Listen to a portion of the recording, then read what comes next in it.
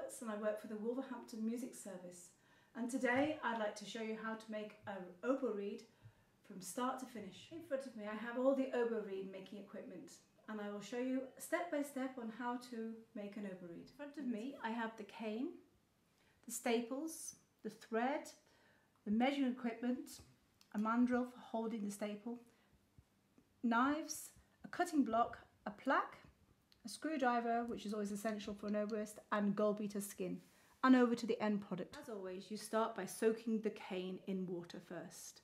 I have here a reed, 2 reeds to show you later on, and I'm going to start first of all by tying on the piece of cane into one of these oboe reeds. With this piece of cane, Gaussian shaped cane, I'm going to just take off first of all the ends of the shiny bit of bamboo. This is so it'll fit more snugly onto the oboe staple, which I will show you in a second. Now that's quite thinned down, which is good, you can see that. And now I'm going to get the staple ready using the mandrel, which is slightly oval on the ends, and I'm going to just firm that up so I can get a good grip of this when I'm going to now put the oboe cane onto the staple. We've got to match up the ovalness of it, obviously it's that way round, and I'm going to start to tie it on. I need to now just take over my thread and a ruler to measure the length of the finished cane, top of the cane, to the bottom of the staple. Just to take another look at the staple, it's the cork bit that goes into the top of the oboe, and it's got a metal staple on the top. We call them staples. You need to find something you can pull quite hard against. As you can see, I've made a few recently and not chopped off the cotton. This is extra strong cotton, stuff that you can't break by just pulling it. It's quite expensive, but it's just, you don't use very much of it.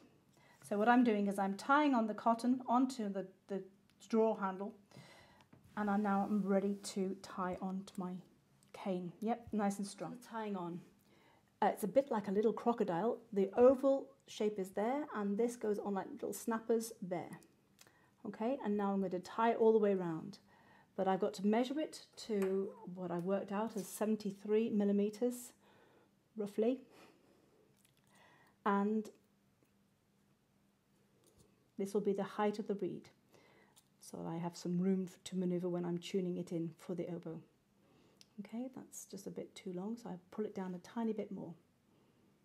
There it is. Now I've managed to get the reed height to the bottom of the staple about 74 to 75 millimeters. I'm going to get on with the tying on. So the first thing is get a good grip of it. It does hurt your hands if you do too many at once, but this is the start. First thing we do is we wrap it round once. I'm checking this side and this side. As you can see, the aperture is different. So I'm going to just release the thread a little bit, and I'm going to try and balance it up as much as I can with this piece of cane. Nope, it's not quite there yet. I just need to flick it across a little bit more. It's quite detailed, this bit. Now, you can hear it stretching. Now that is a bit more even. The aperture is even. And now I've just got to double check it's actually straight. You can see this thing here. So I'm keeping the pressure on the thread, and I'm going to just make sure that it's straight to the staple. It could be a very fine adjustment to this one, and you've got to get it as straight as you possibly can. There it is. I'm happy with that. So now I'm just checking the aperture here, and now I'm going to do some very careful binding. This is basically thread to thread, as close as you can, and you can see how much my hand has been stretched each time I'm putting it round and pulling it tight. Keep going. It's beginning to cut through my fingers, but that's okay. It's going to be a great reed. And when you think you've reached the top of the staple, the idea is to get the thread to go to the lower part of the bind. Here it is. Keep it as close as you possibly can, stretching all the time. I've got it very tight here, you can hear it, and in my hands, which are pretty much purple by now. It's going to be a lovely reed. I can feel it already. Keeping it tight all the time. And I'm going to tie it as neatly as I can without my glasses on. to the end of the cane that I can see, and just a tiny wee bit further. That'll be fine. It's tying it on for strength and also to stop any air gaps. So we do a little fancy over and under first knot. And again, you see how I loop it, put it over the top, and then here it is, and I'm going to pull tight. That's quite tricky to do. It takes a lot of practice. But when you've made about, I don't know how many reeds I've made in the past. Anyhow, there it goes. And now I'm going to cut the thread and we can deal with the other part of the bead. And here is the finished bead, tied on. And this is shiny cane, and it's ready for now scraping. So I'm just going to put it back in the water for a little moment or two to make sure that it doesn't crack in my hands. And I'm going to choose my reed making knife, which is I've had for years. And it's a bit like a chisel, but only a long handled, like a long blade chisel. It's a chisel and you use it sideways like that. Here we go. So the first thing I need to do is to take off a rough amount of cane off the top, the shiny stuff, again, like at I did the other end. And this basically gets the reed a little bit more recognisable to what you're used to. It's very thick at the moment, as you can see there, and I'm going to pare that right down. It's a bit like whittling a stick.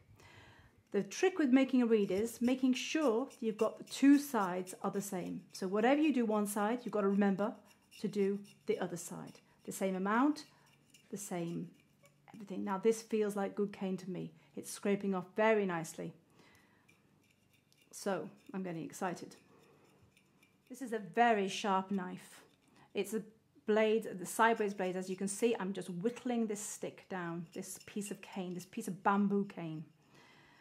And I'm just taking quite a bit off the end because the first thing I want to do to get down to thin enough so I can cut the end off so that I can now make it look like an oboe reed. With the oboe reed, there's a shape to be had. If you can see this pencil being drawn on here. And this is what we call a U shape. It's a bit curvy at the moment because it's a bit shiny, it's not matching. And this bit here is called the heart. We don't want to scrape that. We want to leave that as almost like a little tiny little hill in the middle. So I'm scraping all here and here, all around what we call the shoulders here, and of course the tip. I've been scraping a while now, and as you can see, I've just marked it with my pencil. A clear U shape is appearing. Of course, I'm using this, I'm scraping at the back of this, the U shape, the shoulders here, and I'm leaving the heart, which if I just show you again, is this middle bit here, and it should be almost like a little tiny hill in the middle. Now, a good trick here is to try and get them the same, both sides. So I'm going to put my knife in quite firmly there, and I'm going to just turn the reed round to make sure I've got the same length of scrape on both sides. I'm pretty happy with that. As you can see, this is going to be the start of my U, coming right like this, if I can get it on. And there is my heart. They call it the heart. I'm going to take some shoulders off here, and the tip along this one is what I'm going to chop in a second so we can get inside. I'm ready to cut the tip off the reed so we can have really sharp blades. Now this is with a Stanley knife blade, which I'm going to have to get a little bit of pressure on to get my eye in. I've got a line on the wood block. I've also drawn one on the reed so you can see what I'm doing. Okay, so I'm going to line this up here and press really, really hard. And now you can see that's the end tip, and we now have an open oboe reed. I've just chopped the tip off, and as you can see I've got some markings on here. I don't normally mark it up, but you can see what I've been doing. Now, just to see if it's got any chance of life. Yep, it's got a noise going, which is not bad. Okay, at this stage, it takes a long time to make a reed. You've got to be very patient. This is a plaque, and it goes between the blades. Be very, very careful when you use this. It's slightly convexed, sticking out, so it looks the shape of the oboe reed, slightly oval. Now we've got to start the scraping all over again, and this takes some time. Now we're getting down to thin cane, so it has to be done with extreme care, especially the tip. I'm taking the knife and scraping it upwards so that I don't dig into the cane too much and flake it off the end. It's still got to remain whole.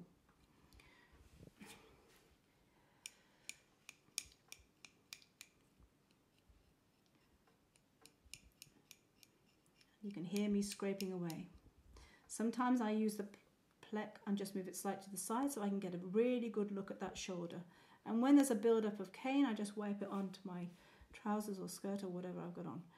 There it is.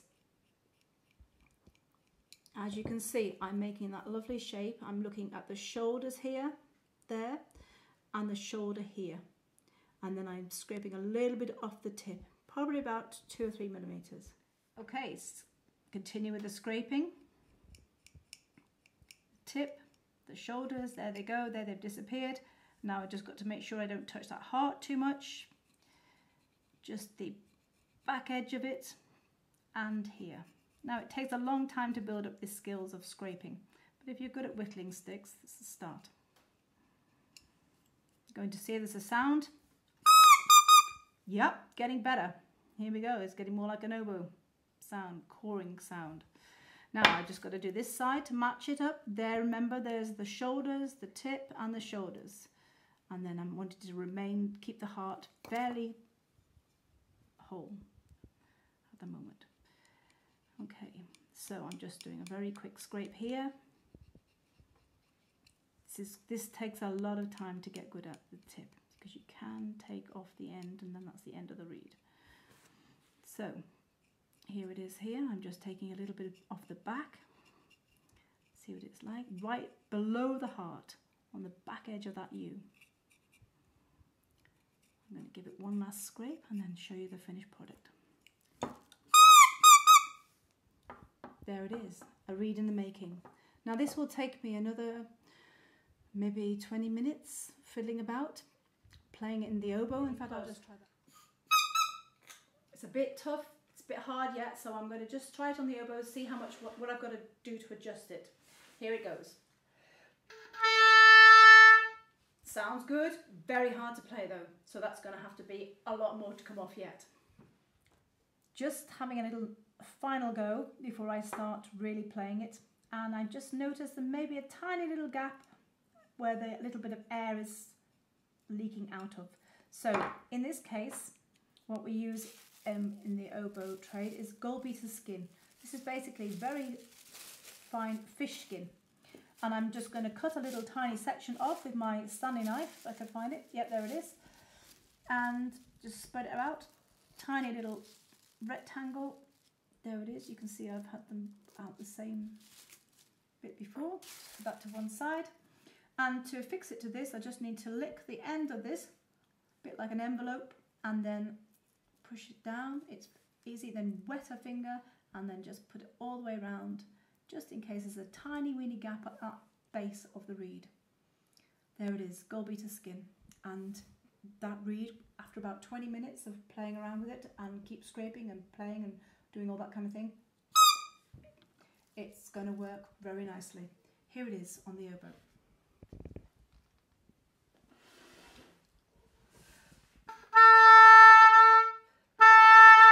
Sometimes one side of the reed is better than the other. The other side works better, so I'm going to have to scrape a little bit more off. That's going to take some time. So this is the reed I made today, the purple one, and this one I made last week with the orange thread. So you put it onto the end of the oboe. Now make sure it wriggles in nicely, and then have a go at, I think, my favourite note, which, if you can remember from the first video, is G.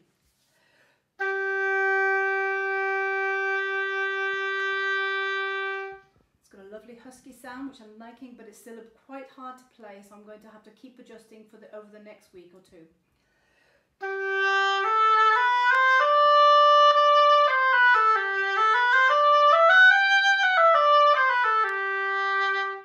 As you can see, it takes a long time, a lot of skill to make an oboe reed, and they still need adjusting as they go on, depending on the life of the reed and how you treat it and how much you play. So that's it, basically. Gives you an idea how they are created. Until next time.